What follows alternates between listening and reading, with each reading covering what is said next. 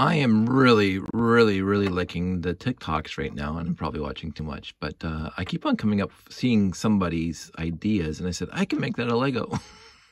And I just stumbled across this one, and I've never even heard of this game. I don't know how old it is. It's called Kluster. And basically, it's a board game, or it's a game, or you can order it off Amazon and from a gaming store. And basically, the entire game consists of magnets and a rope loop. And what you're supposed to do is you put the rope loop on a flat surface that's, not slippery, but things can slide on it. And you have magnets. And so you divide the magnets equally among how many people are playing. I guess it said 2 to 4 players. I didn't read all the minutiae, all the details of the game. I just read the overviews, and I read some of the reviews from people. A lot of people said, it's a fun family game. And I'm going, sure, but I'm not paying $38 on Amazon for a bunch of magnets and a rope loop when I can come downstairs and build my own. But the entire gist of the game is that each player takes their turn, and what they do is they put a magnet inside the loop. And what you do is you have to not attract other magnets with the magnets. So I'm playing all 4 players right now. So we're back to player 1 over here, right? And so it's fun with one hand in the camera anyway. And so you keep on going, and the idea is for you to get rid of all your magnets. The issue is the second your magnet attracts other magnets.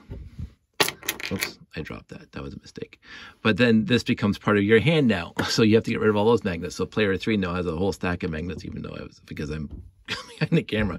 So we're back to player 1, puts 1 down, and player 2 puts 1 down. And player 3 has to dump all these magnets now.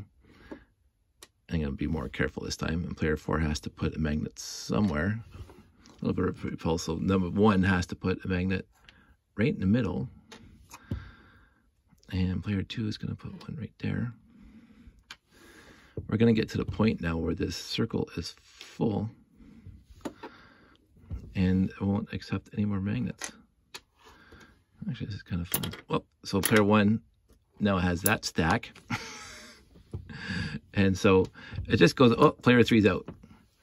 So that's the gist of the game. So the player 4, I didn't even realize. There's a whole stack. I can't remember. But that's the entire gist of the game. So right now you have to find a balance between how many magnets you give to the players at the beginning and how many magnets can fit in the circle, blah, blah, blah. If you want the game to go faster, you put fewer magnets down, because then fewer magnets are going to attract, whatever. I don't know. I'm sure there's a specific number inside the game rules that I didn't bother reading. But in the end, I find just by playing this a few times that 6 for a 4-person game, which means 12 for a 2-person game, works pretty well. So, I don't know. I know that Lego, the company, changed the magnets. I don't know if the new train magnets work any better or worse for this game. I don't know the attractability, the magnetic attraction of the new magnets inside the plastic housings. I don't know, because I have all old magnets. But if you have a whole bunch of old magnets laying around, you can build Kluster easily. This is a 4-piece chain link loop. You can make it bigger. I made it this size because it makes the game go by faster, because you have a limited space to put magnets in, and 24 magnets. I originally started off with 5 each, so 20 magnets. But then if you have 3 people, I don't know, 4 people, 2 people is 10 each. I don't know. I found that the 24 seems to be a nicer number than 20 for stuff like that. But in the end, it's called Kluster. If you want to buy the actual game, just go on Amazon or to your local game store. I'm sure they'll have it, or can be able to order it, because not too many people are going to have 24 train magnets or Mtron magnets, or even, Ice Planet 2002 magnets. I just happen to have lots. I mean, I got this whole bin of magnetic holders and couplings and stuff like that, and this isn't even all of them. I'm actually going to keep this separate now. I'm going to keep this in a separate bin. It's not a puzzle, it's a game. And so maybe I'll play it with Josh a few times to see if I like it. But I just saw this on TikTok 10 minutes ago and I said, hey, let's build it. See what happens. Actually, I'm more than impressed. I can't see this lasting long for, hey, let's play it every night. But for a little bit, I'm going to convince Josh to play me a game.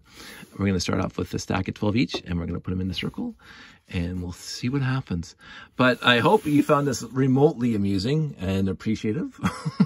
I know I did.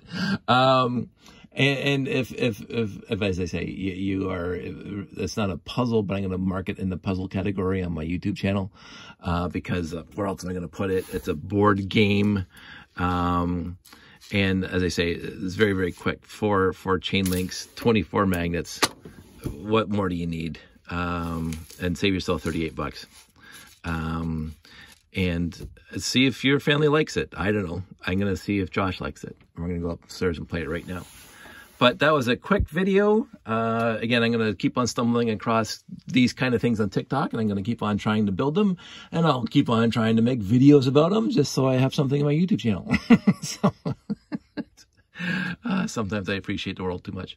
Everybody stay safe, take care, and I will talk to you soon.